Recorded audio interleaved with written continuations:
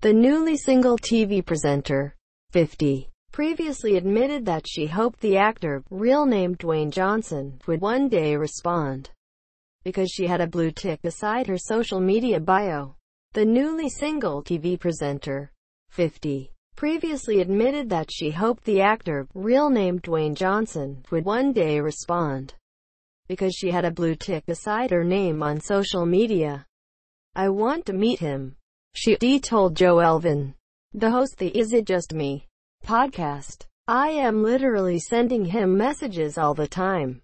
I am thinking persist. My son, Chester, fell apart when he saw you mentioned him too. Thank you. Keep doing what you're redoing. We are huge fans. PS #Dwayne for president.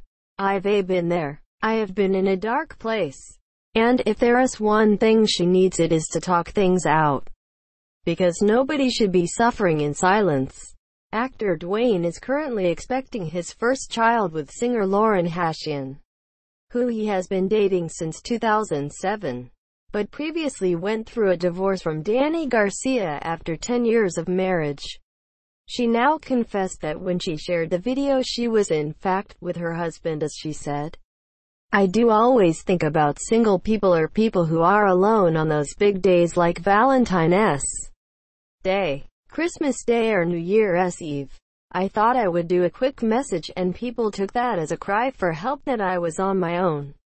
But actually Matthew and I decided, for the kids' sake, that we would all be together this Christmas. We were all together and I wasn't alone. But it was really sweet," she told Mile Online earlier this month. "I am very sad to say that Matthew and I have separated."